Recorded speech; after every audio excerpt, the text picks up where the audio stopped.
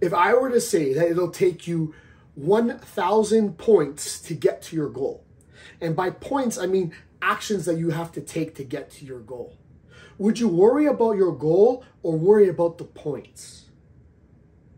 Most people will say, I will going to worry about the points because I know the rest will take care of itself. And that is what I want you to start focusing. It's the pursuit of points, not the outcome. It might be that for 1,000 days straight, you need to hit your 10,000 step goal. You need to drink the amount of water you need to drink. You need to get the minimum amount of sleep. You need to do an activity, something at least 20 minutes. And you need to be doing something with your nutrition. And it might not be that you score all the maximum amount of points every day. But the fact that you're accumulating these points, you're having these little wins, you're building up this momentum, this foundation of points towards your goal is what's going to help you get to the eventual goal in the first place. The result is this compounded effort to get there. It's this accumulated response to get to the result. And it's about you pursuing the points, the daily points that you can score towards your plan.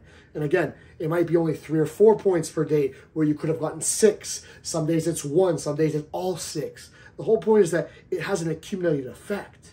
And for you to miss a day of points and say it's not worth it doesn't make sense. Because now you're starting to look at this in the long-term approach that you should be. It's going to take a certain amount of points to get there. And we don't always know beforehand. So that's why sometimes it might be frustrating. You might not know, what am I aiming for here? And that's why you cling on to the result. But along the way, after you hit these certain milestones with points, you're going to check in. You're going to look at the distance that you have left towards your results.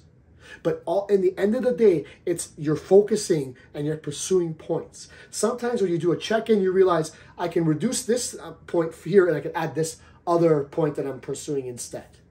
But in the end, it's a pursuit of points, not a pursuit of outcome. And if you start to look at it like this, that you're daily pursuing points, you will get to your goal because they add up and they accumulate and they compound. And eventually you get to your goal and you realize, you look back like, wow, that wasn't so bad. It's because you focused on the right thing. You focused on the inputs and you focused on pursuing the amount of points it takes to get to your result. So instead of looking at the result, from now on, just pursue the points.